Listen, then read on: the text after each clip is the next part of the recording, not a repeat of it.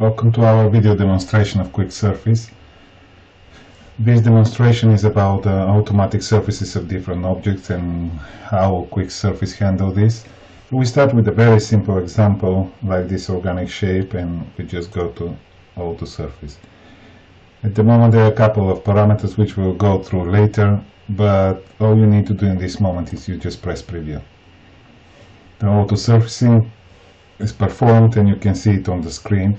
If you want to see a rendered, you just press spacebar and you can see the shape. And as you can see, this is so beautiful layout that even a human cannot make. And when you're ready, you can just press OK, and this becomes a normal freeform surface which can be edited.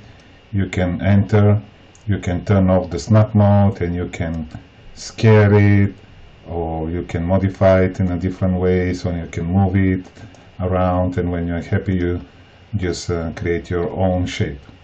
Let's take a look at the next, a little bit more complex example like this one, how this will handle. And this is another dog which is with a bigger number of triangles, around 3 million. And let's try again the auto surface. Now we see that there are a bit more details here, so you can choose an option how the automatic surface can handle this. By default it's set to balance, which creates a normal surface, or you can increase this and make it highest, for example, or you have 4 different levels. And I will just press preview. Just to say that this is real-time demonstrations, I'm not spinning up anything, so you can see how long it takes. Of course, we cannot expect that it just takes 2 seconds. It takes a while, but again I would say this off-the-shelf computer, Pentium i7 with the 16 gigabytes of RAM and nothing really special. We don't have any requirements on the graphics card. It works on the most decent integrated cards and other external cards. We'll wait here.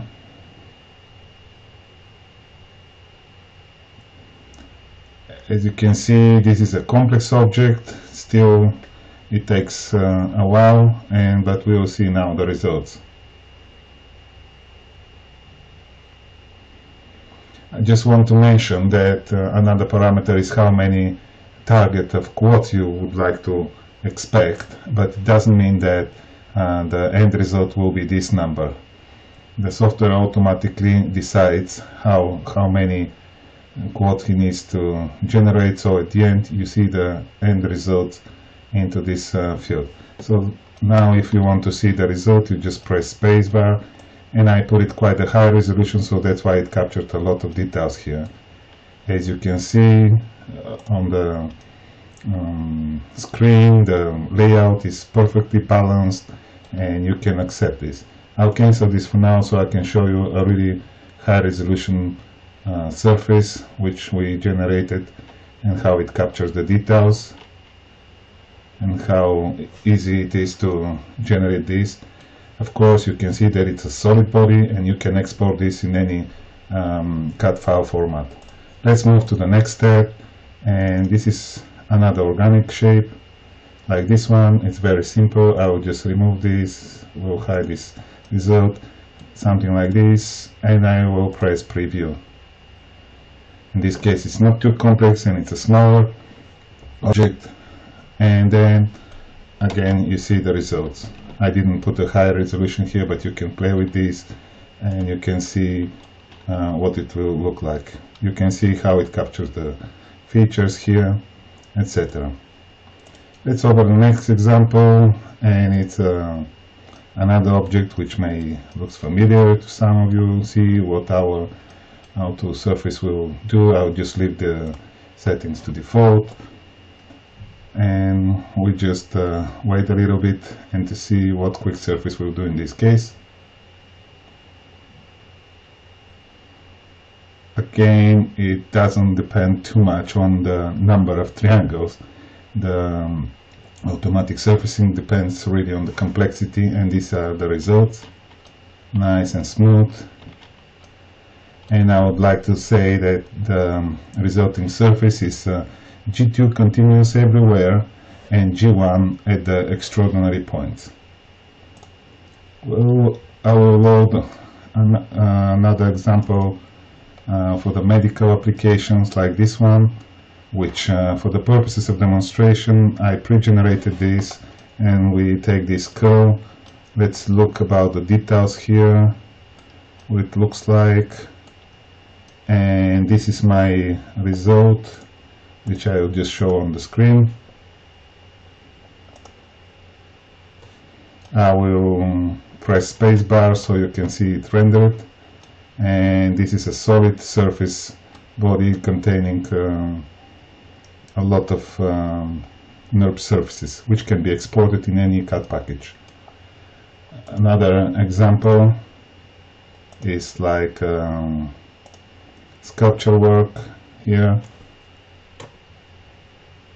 Again, this is pre-generated to save time for this demonstration with just reconstructing surfaces, and this is the initial input, and after setting our targeting to a highest resolution, it just creates this body. I'll right click and see properties. It contains 60,000 faces, but it's good enough to get understanding for you what the result is. I will open the next demonstration file, which is again a sculpture. Why it's powerful? Because it saves a lot of time, and also it creates surfaces which you cannot create in any other way, regardless if you want to make them manually or automatically. So this is our input file, and then this is our result. You can see it's with the wireframe, how it follows the shape. You press spacebar and you can see the result. The beauty here in our case is that even if it has some issues and it's not a solid body, you can double click and you can use the standard tools to modify and improve your shape. Like you can select and you can isolate for faster visualization. This selecting on the screen, right click and isolate and this is much smaller, and you can focus and reach, and then here you can use normal tools to just take a point, move it around, and then close the shape if needed. Again, I will just hold Alt key, we'll take this in such a way you can close the shape and create a solid body.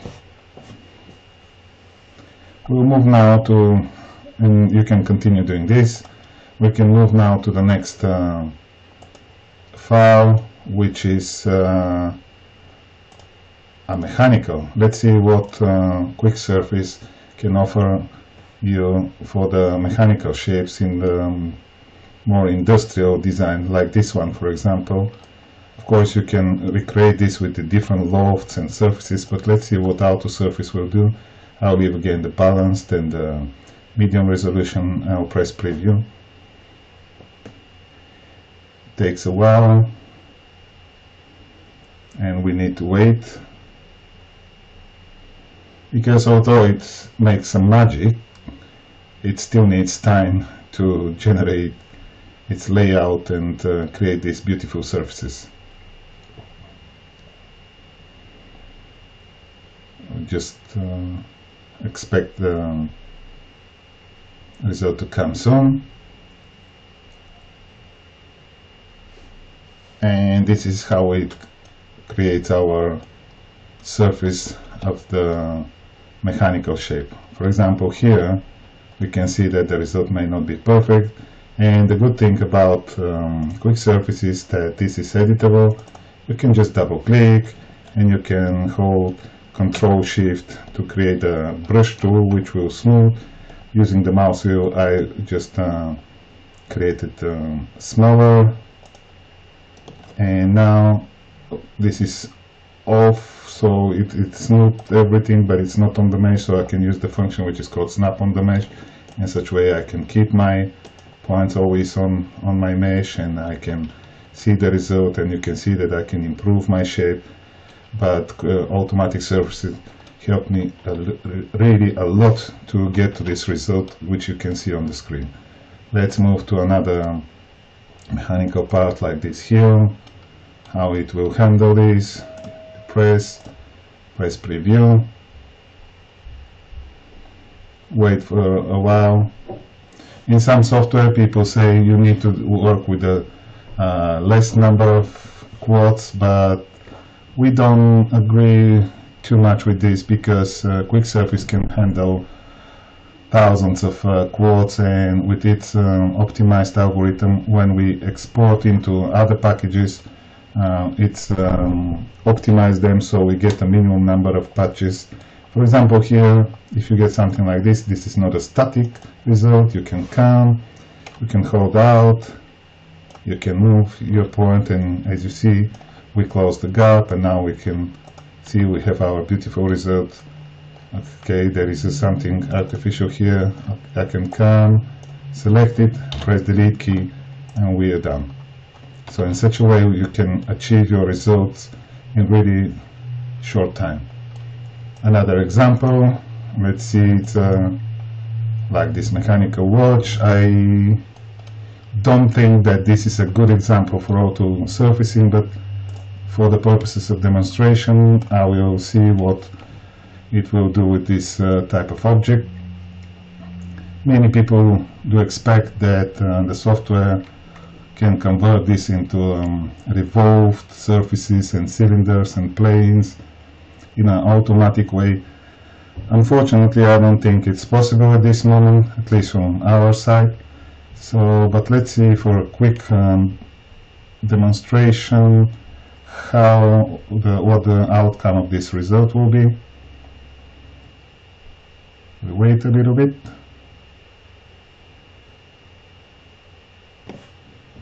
It finalizes the shape and we see it on the screen. At any point you can just press the tolerance display so you can see how far your object is from the reference mesh. In this case I just set the 20 microns expectations, and you see the result. I can press space to see the layout, and you can see how it follows the feature lines and what the auto surface is, especially in this area, and you press OK to accept the result. Let's move to the next example, and it's this bicycle helmet. Why I show this? Because it took me around a couple of hours for me to model this side of the shape, and we will try to see how the auto surface will work. Maybe now it's a good moment to say that this is a symmetrical object. I'll just place it in the top view so you see that there is a symmetry. So in this case it's good to use the symmetry option for automatic surfaces.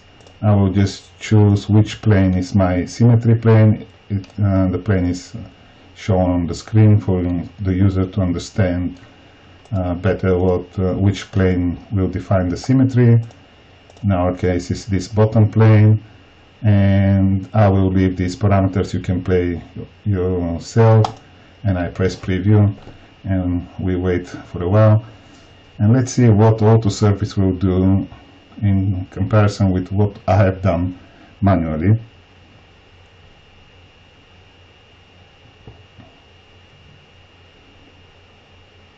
I would say that with our experiments we have never experienced generation for more than 5 minutes on any complex object.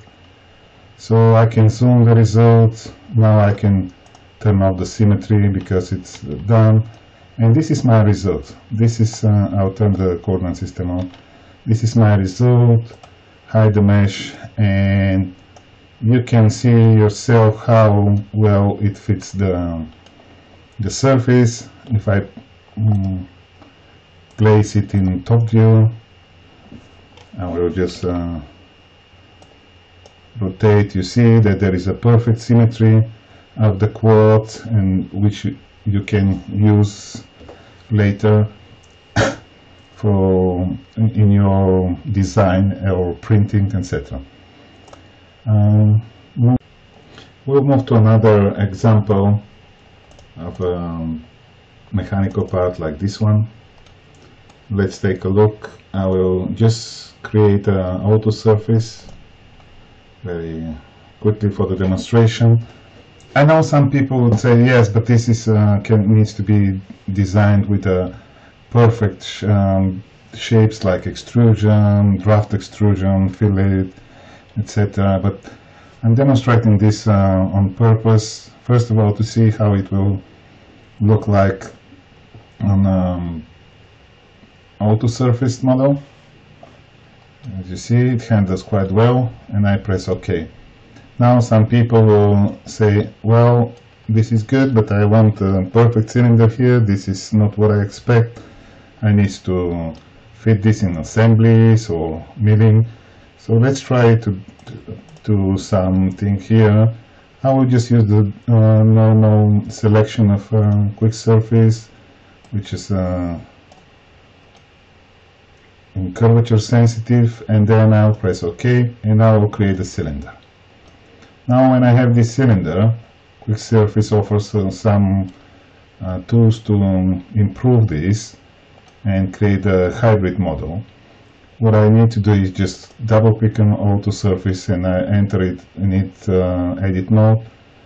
Now I need to keep the cylinder visible on the screen because our function, which is called offset by reference surfaces, uses all the visible elements on the screen and compensates the auto surface, the generated freeform surface, for the purposes of trimming. And I'm ready to do this. I will just select my function, and it asks you for a tolerance. Tolerance is how close my points of the freeform surface are close to the primitive, so it can be offset. In this case 0.5 millimeter is okay, and I press OK. What we see here now is that it finds the points and actually push them outward the surface, so this can be used for trimming. I'll press close, and now when I have these two elements, I will just select my freeform surface. I will select the cylinder, and then I choose trim. The trim is initialized, and at that moment you see that our algorithm converts all the freeform surface into a large NURBS patches, which are optimized in such way they are minimum number and much easier to be handled in any other CAD package. In this case I can use just clicking on the screen to trim these, or I will reset the trim. I can use our automatic trimming tool, which uses the reference mesh and some coverage algorithms to define which trimmed sections need to be thrown away. When I am ready, I just press OK. The trimmed surface joins all the remaining surfaces, and it creates our hybrid model. As you can see now, we have this as a cylinder, which can be exported and used, and also we have the rest as a freeform surface. Of course, you can always, because it's a parametric, you can come and you can modify the radius of the cylinder, set it to what you want. When you press OK, everything will be rebuilt and the new model will be reconstructed. I hope you like this demonstration, and thank you for watching.